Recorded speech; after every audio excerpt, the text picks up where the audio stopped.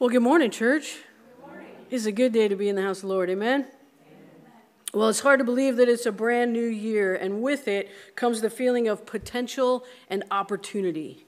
New can be very exciting, but it can also bring with it a sense of anxiety, because sometimes new means change, and at times the fear of the unknown gets us a little bit down and makes us a little bit nervous.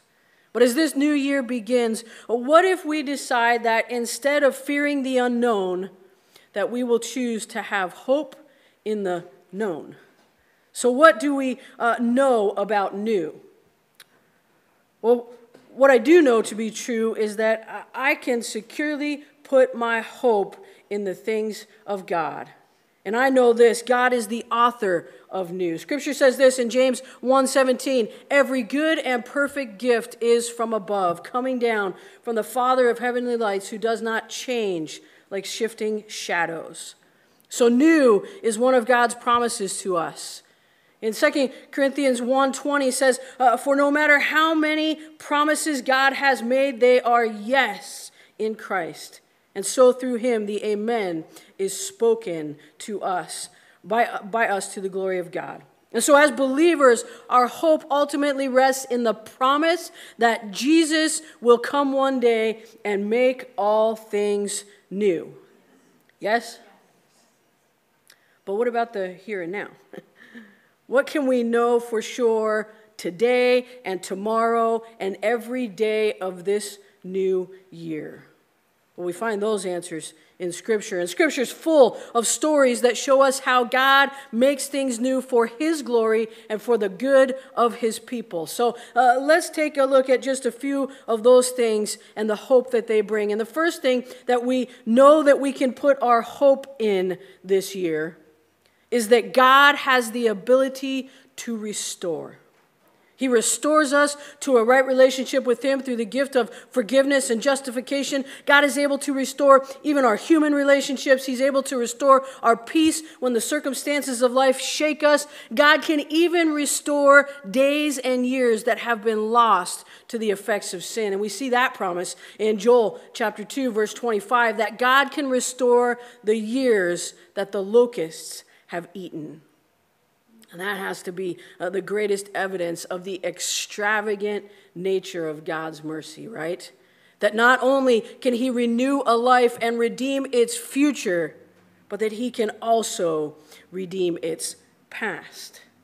And all throughout Scripture, we see God's power of restoration. Like when Jacob was finally reunited with his lost son Joseph. He'd been filled with grief for years, thinking that his son had died. But in his last days, God reconciled him to his son, Joseph, who had been sold into slavery when he was just a young man. And through God's mercy, Jacob was able to look back on his life and see that God had been at work all along. And now, he'd restored this relationship, and he'd restored Jacob's joy. In the story of Ruth, we see God take a family whose name faced extinction and not only restore them to them a secure future, but he knit them into the grand story of redemption by placing them in Jesus' family line. In the New Testament, we see Jesus live a ministry of restoration. He restores sight to the blind. He restores the ability to walk to the crippled, the hearing to the deaf, and new clean skin to the diseased. And in all of these accounts, Jesus didn't just heal a condition. He restored life, security, and hope to broken people. So what has God restored to you? Has he restored time? Has he restored relationships? And what are you hoping to see Jesus restore to you in this new year? Well, the second thing that we know we can put our hope in this year is that God renames. You see, names, they carried a lot of significance in Scripture, and throughout the Bible, people are introduced to us by name and then by the meaning of their name. And so Eve was the mother of all living, Isaac was laughter, and Samuel was asked of God. And what's even more significant is the renaming of people in Scripture, right? When God gave someone a new name, it was always a sign of renewed purpose and redeemed life. God changed Abram's name to Abraham to signify his promise to make him the father of many nations.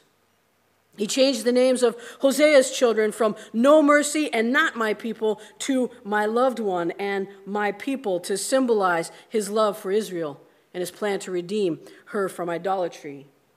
Simon became Peter and Saul became Paul when they became Jesus' disciples. They received new identities in Christ as they allowed God to redirect their lives and bring renewed purpose. And so while we might not actually receive new names when we become Christ followers, we certainly receive new identities. See, in 2 Corinthians 5:17, it says this, "Therefore, if anyone is in Christ, the new creation has come, the old is gone, and the new is here." God has brought and continues to bring newness to our lives through Jesus. God's miracles, they're new every morning, and he alone makes us worthy to be called new in Christ. Yes? And so if you are in Christ, you've been given a new name, a new identity. The question is this: are you living according to your new name with renewed purpose and with redemption? Maybe the second question is this: how can you do that even more in this new year? Finally, I wanted to offer just this one last thing that we know we can put our hope in this year. It is that God resurrects. God makes dead things alive again, literally, right? Stuff had trouble staying dead when Jesus came on the scene. He has the power over death in every sense, and he demonstrated that to us when he raised Jesus from the grave. Scripture says this: as believers, we have the same Spirit that raised Jesus from the dead living in us, and it's what gives life to our dead souls. And so as we dwell on life this time of year, it's easy for us to look back and get discouraged, thinking about how things are not as we wish they were.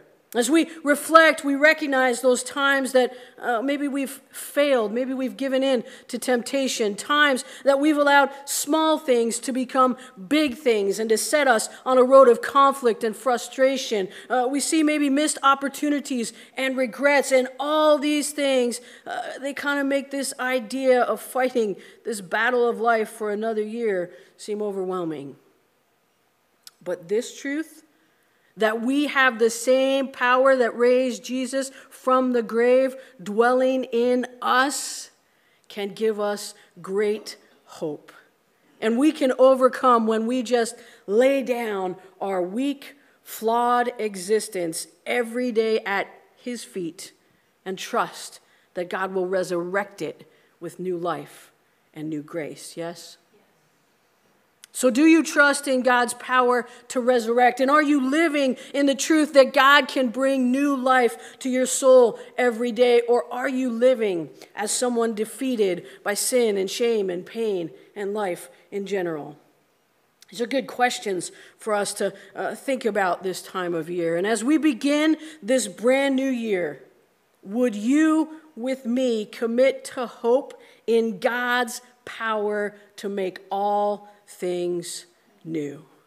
See, he restores lost time. He bestows new identities. He creates new life. He gives new mercies every morning. He promises good plans for his people, plans that include a hope and a future. And the same power that raised Jesus from the dead lives in you. So rather than seeing the start of another year as a daunting task to be met, or an unknown to be feared, let's just trust in what we already know about our God. That there will be blessings, that there will be new trials, that there will be new failures, that there will be new victories, and that this year his goodness will be woven in and through all of it. And that all the promises of God, they are yes and amen. Amen? Amen. Let's pray. Father God, we just thank you and praise you for this day, for the opportunity that you bring us in the renewal of a new year, the excitement that comes with it. But God, honestly, would have to be honest and say sometimes anxiety comes with a new year too.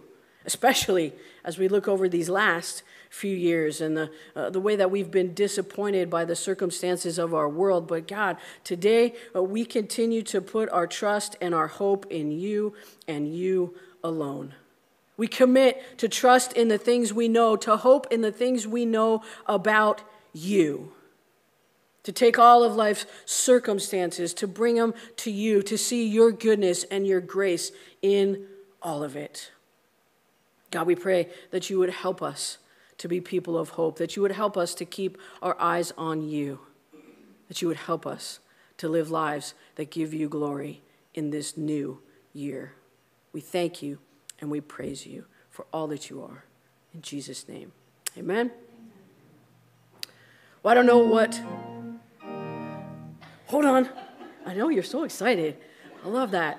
I don't know what the Lord is speaking to you today in this message, but your invitation is to identify what next steps he might be calling you to take. Maybe it's conversation, maybe it's information, maybe it's a decision, something he's been prompting, putting on your heart for a while. And today, this first day of a brand new year, is the day that you say yes and take those next steps in your faith journey. We invite you to connect with us if we can be of an encouragement to you in any way. If we can stand with you, walk with you, pray with you, do life with you, we'd be honored to do that. And so now, as we continue in worship, we're going to enter into a time of preparation for communion. So